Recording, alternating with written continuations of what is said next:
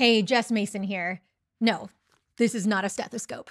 It's a Minnesota tube. And that's because I want to share with you something that I find challenging about this procedure. I want to talk about when to do it because I think that is the hardest decision to make. Now, I've thought about this a lot over the years. And based on my opinion and some evidence, but mainly my opinion, here's what I think about when you should pull the trigger on putting in a Minnesota tube or a Blakemore tube. If the patient has an upper GI bleed and they are sick enough that they need to be intubated, you should probably tube them with one of these as well.